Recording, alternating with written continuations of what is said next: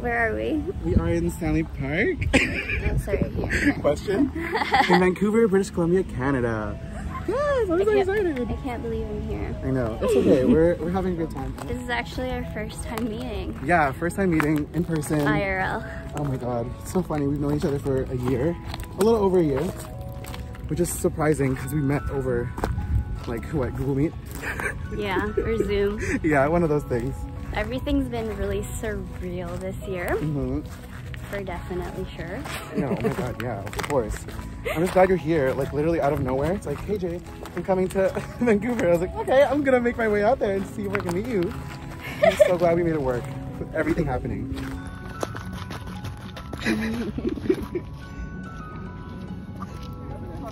No. What am I doing? We decided to sit down because it's really hot and I couldn't... The ground was getting mushy. Yeah, and I couldn't navigate myself and record at the same time, so... Okay, we got it. We're gonna keep things simple. Yes, it's okay, we walked, now we're talking. Yeah. So, I think we can talk I thought we could talk a little bit about... You're starting school again soon. We're both starting school again soon. Yay! Yay, yay! Tomorrow. Yeah, tomorrow, literally tomorrow. Are you excited? There's like, the courses I'm taking, it's like last minute electives, but I actually think about school and I'm like, honestly, there's so many opportunities with it, like meeting other people or getting to know your profs or like getting to build connections. And I'm looking forward to that, like not like the studying, not like the work, it's like the people, which is why I think it's like the best part about school.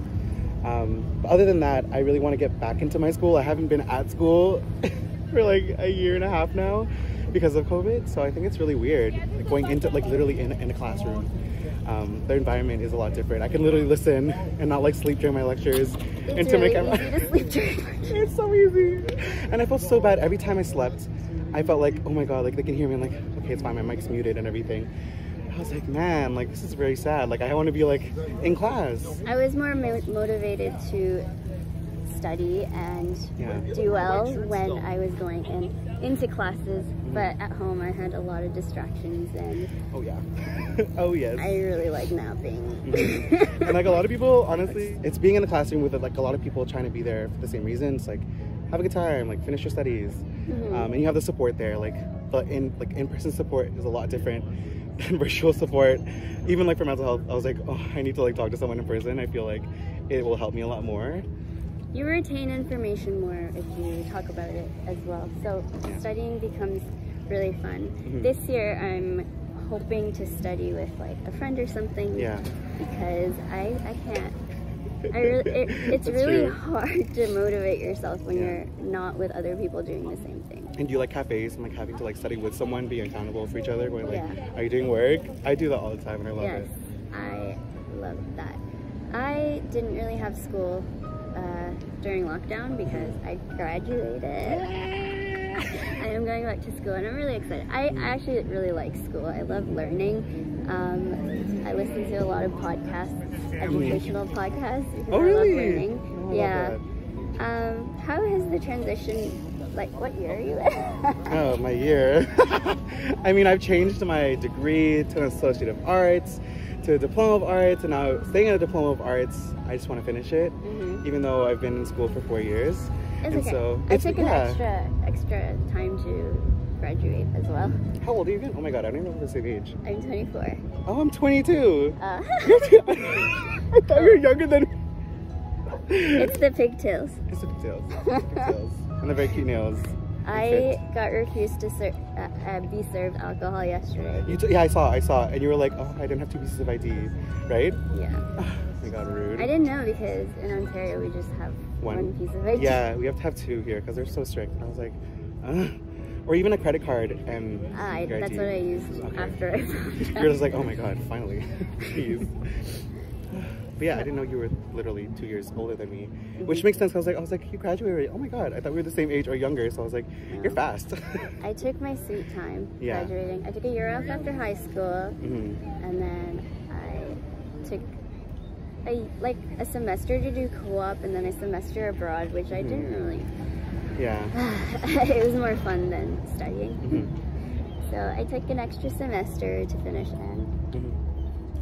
Yeah, it worked out. I didn't like virtual learning at all. That's why I don't know. That's why. I just hated it. I get that 1000%.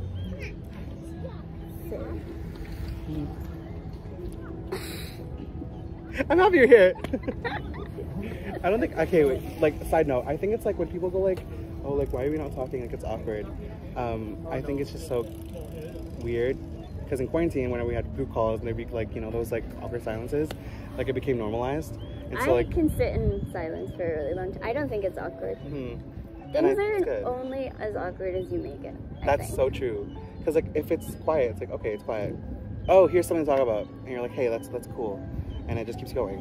Which is why I think it's so cool being in quarantine, because you realize like talking and like having pauses and awkward silences aren't awkward unless you make it awkward. It used to give me so much anxiety. Me too. It took a lot of retraining my brain to be like, all right, this is fine. We don't always have to be talking. We don't always have to be doing something. Let my brain work. Yeah, and that reminds me of like this game I used to play during quarantine. It's called We're Not Really Strangers. And like one of the best questions I've ever gotten was like, oh, like what's one thing that took you so hard to unlearn? And like doing that, like exactly like knowing that it's okay to have awkward silences and to have conversations that don't always like work out perfectly, because they're always different. You're never gonna have like the perfect personality all the time. And so I've really learned to sit in the moment. So like being in the moment, it also helps with my anxiety, because anxiety tends to be like worrying about the future. And if I'm just sitting in the moment, I don't. You're just focused here. You're present.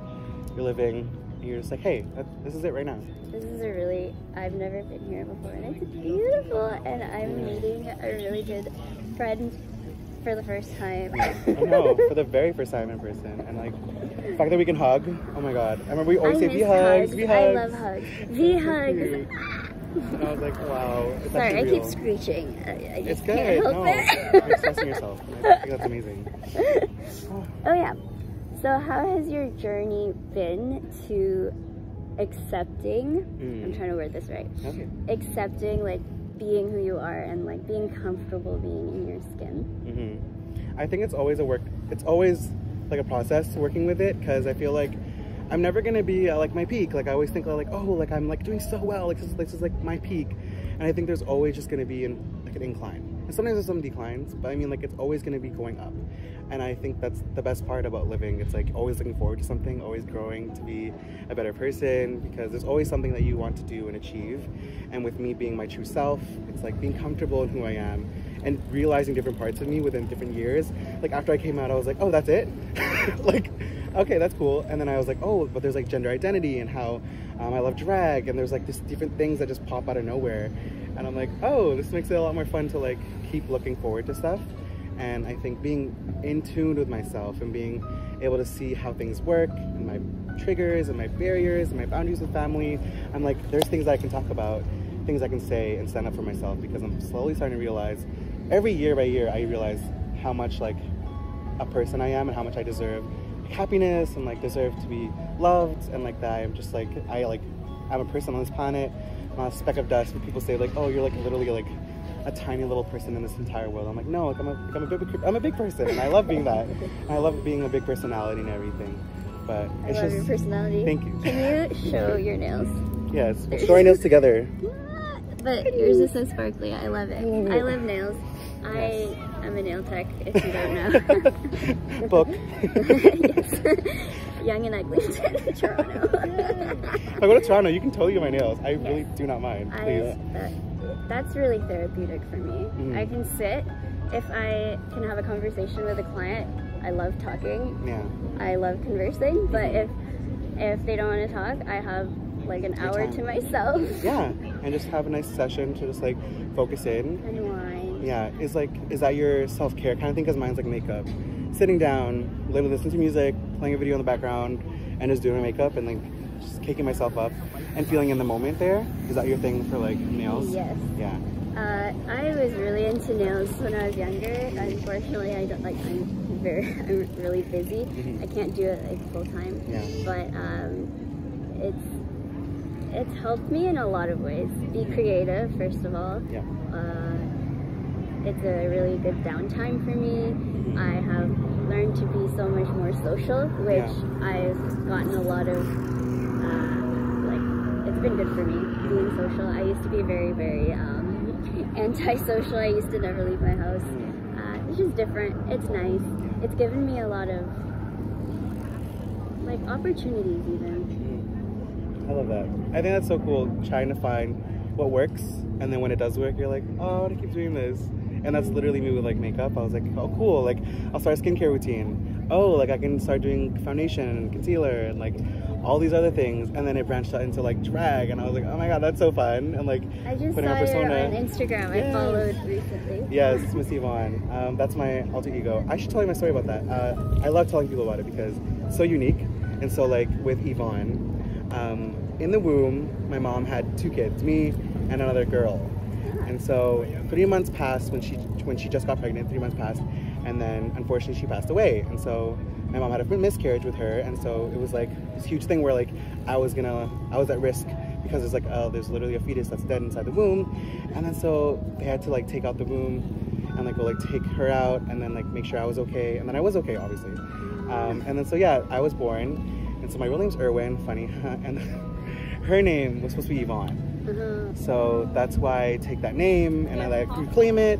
I try to give her that representation and that I don't know, I embody her, and I try to see that like I can be her through me, and like see that I can just like have fun. And it's like, yeah, it's like my mom gets a daughter that she never. I'm really happy listening. Oh, I'm glad. It's a story I love telling because a lot of drag people have their stories with their names. Some of them are just like so funny, but mine's like, it's like unique, and I found it to be something I really cherish. And like I think it's so unique with how my story is with that. Like I think about when I was a kid, I literally felt bad that I was on this earth and she wasn't. I remember I was grade 12 and I wrote a letter to my mom from a youth camp going like, I'm so sorry, like I'm not like as much as a good kid as you wanted. Aw, thank you. But yeah, like I was telling my mom about this letter. In this letter, it just basically said like, I'm so sorry that Yvonne couldn't live the life that she could, and that I'm not as good as a person I should be. I was 12 and I said this stuff, and so I was holding like, a lot of guilt. Yeah, and I was like, why am I so sorry? Like, why should I feel sorry? Like, I should be grateful for who I am. And so, you know, when I expressed this to my parents, they were so shocked. They're like, Jay, like it's fine, like it's okay, like you have these feelings, it's okay to feel these feelings, and like to like let it all out. And so like I cried a lot as a kid. I am a professional crier. Yeah, me too. I used to be really ashamed, but it is an outlet, and I'm not hurting anybody. Yeah, you're just like, I can cry. Like, am I gonna? I cry, and I'm like, all right, let's go next. And so that's truly my thing too. And you know, with being able to express my feelings with my parents and my brother and like my family, it just breaks this barrier where it's like, now it's okay to cry and it's okay to feel these feelings, and like I get to be who I want and like be who I am. And then you get to move on and then worry about the more important things in life. Exactly, like bills. Just kidding. Capital. That's too big of a topic. Touchy subject. Yeah, it's okay. We'll pass on that. But yeah, I think with everything with drag and makeup, it's just another thing that I just found, like with being who I am and my personality, and that's what I mean, like with growing to who you want to be and how you want to be comfortable in certain spaces. It's like I've cultivated this space and this opportunity for me to grow, and I'm always going like, oh, maybe I want to start booking drag shows, maybe I want to start doing advocacy work with my drag, and like it's just like this entire building block of things. So many doors open. Yeah, so many doors open, and I'm just like, everyone can do that. And like for you, your nail salon, like you can probably open your own and like connect it to. I don't want to do that. You can do what you want. But I'm saying there's doors within what you want to do. Yeah, it is. It's okay. We Ubered in a Tesla today. Oh fun. Oh fun. Oh fun. I've never been in a Tesla. I'm a Tesla virgin. It's very quiet. Oh, stuff for self-care. Yeah. I love sitting in the park. I love summers. Yeah. Just sitting in the park and people watching.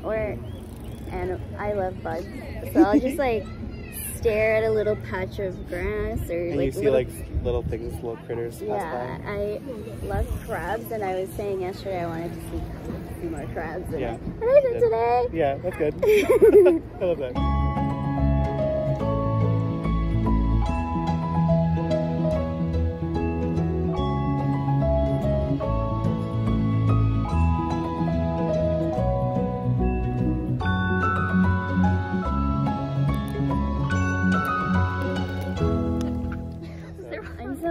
Thank you for sharing your journey with us. A little bit of your journey.